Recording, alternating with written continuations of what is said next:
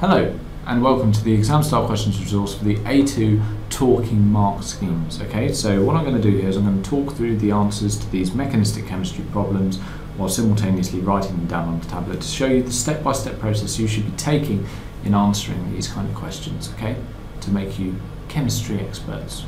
That's the aim anyway.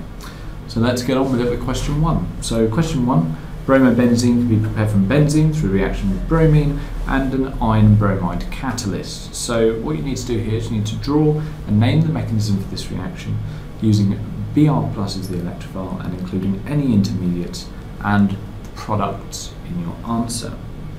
Okay, so what's going to happen first? Well, we've got the reaction of benzene with this Br plus ion.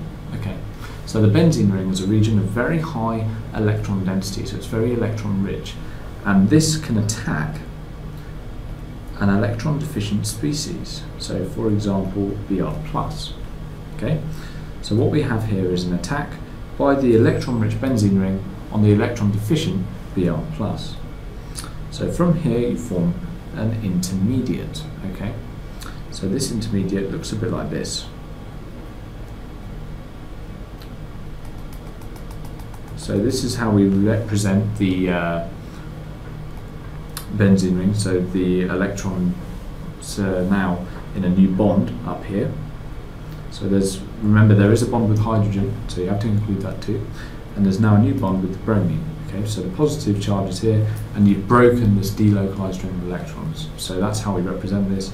Don't go any further than above these two carbon atoms because you could be marked down for it depending on which exam board you're on. Okay, so it's always a good idea to just draw it up to there. So this horseshoe structure. So what happens next?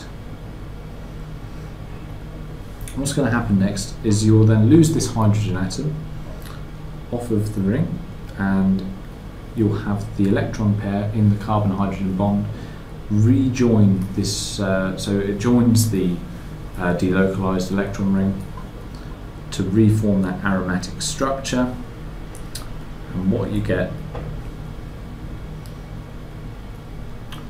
is the now brominated benzene ring, so it's bromobenzene. And it asks you also to include the name of this mechanism. Okay, so you can see the first reaction involves the reaction of benzene with an electrophile.